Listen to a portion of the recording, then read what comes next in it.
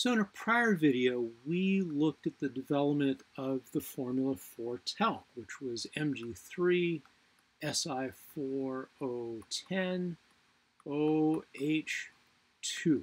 So we're going to do something a little bit different here. What if instead of silica in this fourfold coordinated site, what if we were to put in some aluminum? Now aluminum can also go into the fourfold site, but it has a 3+ charge instead of the typical 4+ charge that we have on silica. We would lose a charge, so we would have Mg3, and then we'll write AlSi3O10OH2. Now, if this fellow over here is neutral, and it should be, then this fellow here should have a -1 charge, because we've pulled out, let's just put this in square brackets. We have this structural unit here, right? The Si4O10, if we cut that in half, that is our familiar Si2O5 layers.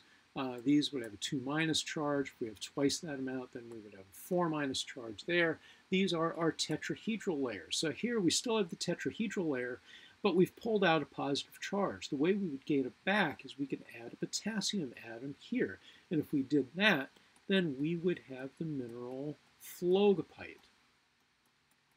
And if we exchange some of the magnesium for iron, then we could get the mineral biotite.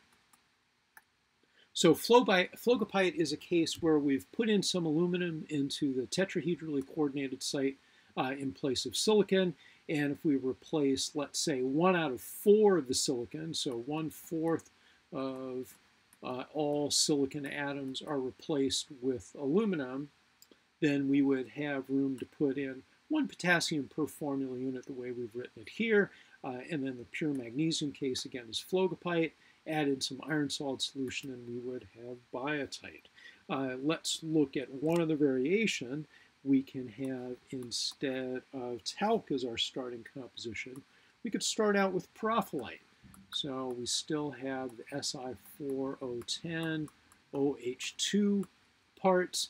It's the substitution of aluminum for magnesium that gives us the perophilite structure instead of talc.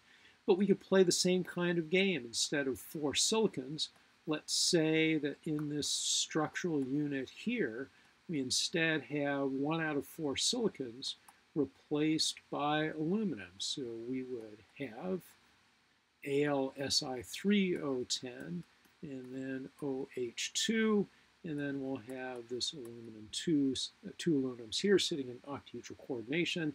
Again, we'll put in potassium to satisfy the charge that we lost in putting in an aluminum, and this fellow is muscovite. Let's write that a little bit more neatly.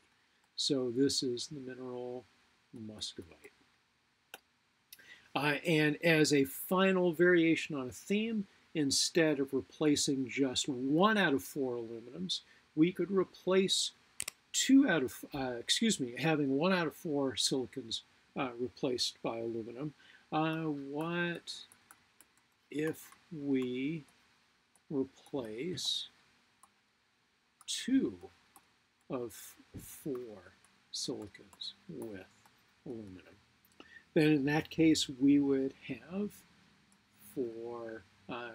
well, leave the Mg there. We would have Mg, Al2, Si2O10.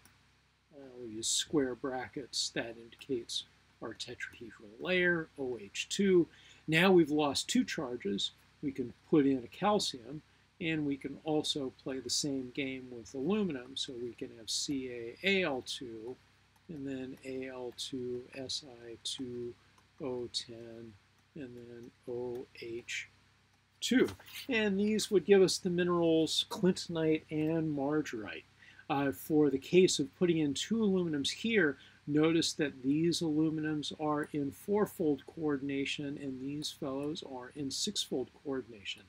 That's why we write the aluminums twice. I'll have to admit that when I was a beginning student, that confused me quite a bit. Why don't we just collapse all these and just call them CaAl4 Si2O10 OH2? Doesn't that make it a little bit easier? Makes it a little bit easier to memorize, that's for sure, when you're a beginning mineralogy student. But the reason for separating them here is because we're noting that the aluminums belong to two different structural sites.